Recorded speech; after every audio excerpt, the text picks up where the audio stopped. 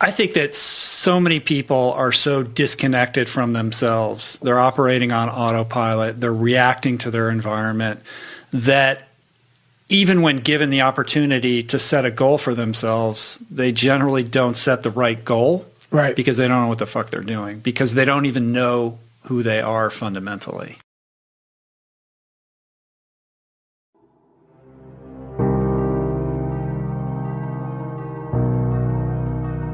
That's the big thing, man. And that's why it was important for me to finally realize, stop being all these fake people I used to be. Stop being afraid. There was no growth until I cut myself down to nothing, to the person I really was, the real human being. And once I found out who I really was, that's when I started growing. I was trying to build on top of a lied, fucked up foundation. You can't build a house on a fucked up foundation.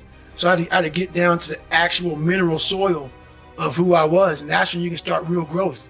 And what is the role that suffering plays in that, or the willingness to suffer? It starts to peel all those layers away, all those artificial layers away. If you're willing to suffer and go back in the grind, that internal dialogue you have with yourself when you're in misery and you're uncomfortable, it's a real, scary, unfiltered, no lying dialogue between you and yourself. And people know exactly what the fuck I'm talking about when you're in a bad spot in life and your mind is saying all kind of shit. That's who you really are. That's the real you. No Rocky Balboa moments going on up there. Yeah. You're like, hey, you know, it's round 14. Let's come on. We got this. No, it's like, fuck this. I'm out of here, man. This is crazy. That's where the growth happens.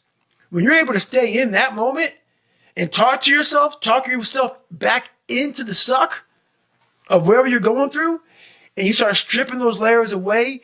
But as you're stripping those layers away, you're building calluses over top of shit in your mind. That's where the growth starts to happen, is when you have to force yourself to stay in it. You can't leave it. 3 days later, I'm in a 100-mile race, no train at all. And when you do that, it is stupid. But what it does, if you're not going to quit it, like you just talked about, it breaks you down to nothing. You are suffering so badly, mentally and physically, that all of these demons are coming up. And you're trying to find answers, and you're trying to find answers. It was like living 19 hours. It's like 5 years I put into 19 hours of highs and lows and pitfalls and seeing the sun come up. And it was like, my God, I lived 5 years in 19 hours. It was unbelievable. It was unbelievable. So do you find yourself chasing that now with every ultra challenge? No, because once you realize what you get from ultra, what you get from life, I can apply that now just by sitting here with you. You know, those tools now, I don't need to go out, even though I still do it, and go out and hammer. The hammering part is like, you know, it's like a purging of the soul. You go out there and hammer out there. Yeah, you got to do that every once in a while. You got to hammer, man. You got to get after it. But now I figured out so many different ways and so many different tools through all of the journeys I've been through just growing up, man. Just being mature, you know, just being really mature and not holding on to hate. You know, really just letting all that shit go, man, and starting from scratch and let's go forward. How do you let it go?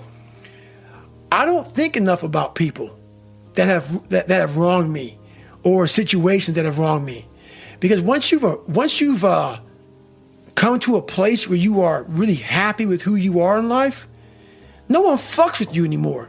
Even though they're fucking with you, it doesn't fuck with you. It doesn't fuck with you.